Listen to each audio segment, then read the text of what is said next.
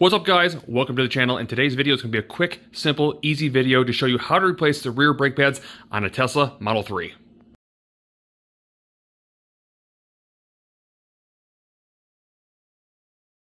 Alright, so doing this video today, I'm going to show you how to do it without even actually doing it.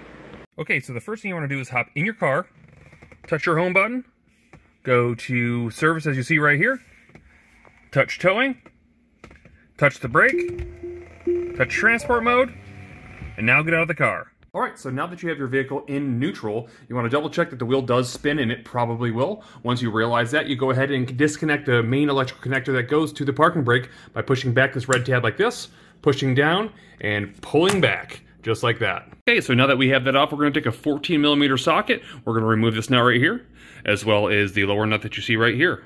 Okay, now you have those bolts off, it's time to put a pry tool in like you see right here and push towards the front of the car. This should separate the caliper and remove it with the pads left inside the lower half.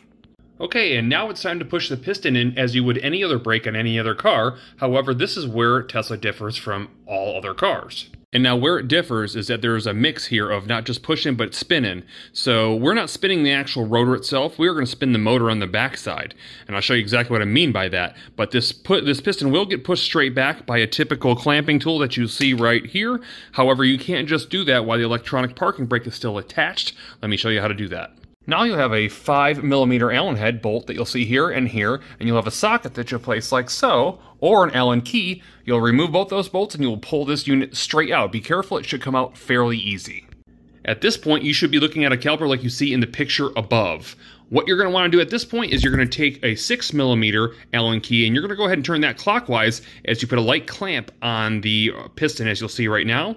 And that should shrink in carefully and smoothly. Don't do it fast, be nice and careful. And you want to make sure you push it all the way in until it is flush with the rubber seals in the back right here.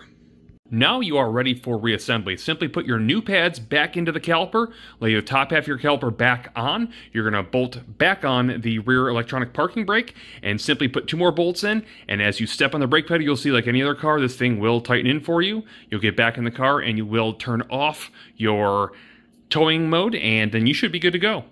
Now guys, I hope this simple, quick, easy video helped somebody out there. There's not much information on these things I want people to know. There's more videos to come out on Tesla. You'll see that coming soon. I'll see you in the next one.